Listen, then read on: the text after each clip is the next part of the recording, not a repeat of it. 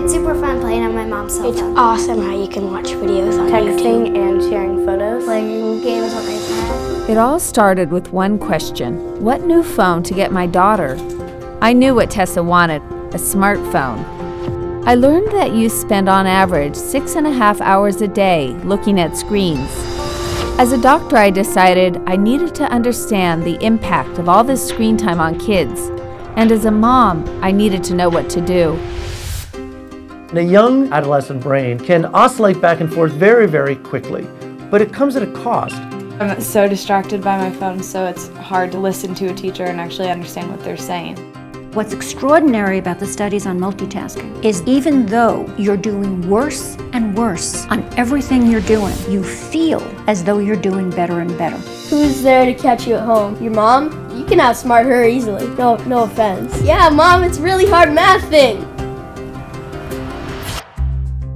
The game industry has designed these games to become universes where these kids enter and they don't want to come out to do math. Who wants to do math? When I tried to stop him from playing the games, he turns into another person. I gamed until like 1 in the morning, and then I gamed 3 in the morning, and then I gamed until 5 in the morning. Most of the time, he'd be on the computer. It felt like he was in a different world. I didn't realize how much my sister cared about me.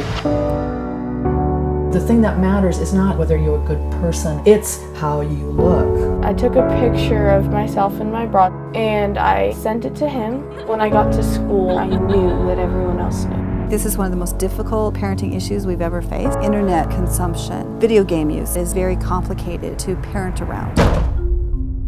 The mistake that parents often make is that they assert their authority without explaining it in a way that makes sense to their child. When parents tell me not to do something, I'm like, what would happen if I did it? When my parents actually have that deep conversation, it works a lot better. It's evolution, it's the future, it's too late, I'm addicted. No, it's not too late. The research that shows human resiliency gives me hope. My friends and I go out to eat. We'll all agree to put our phones in the middle of the table. Whoever checks their phone first has to pay for the meal. When I study, I turn off the data on my phone, and that way I can't go on the internet and I can't get text messages.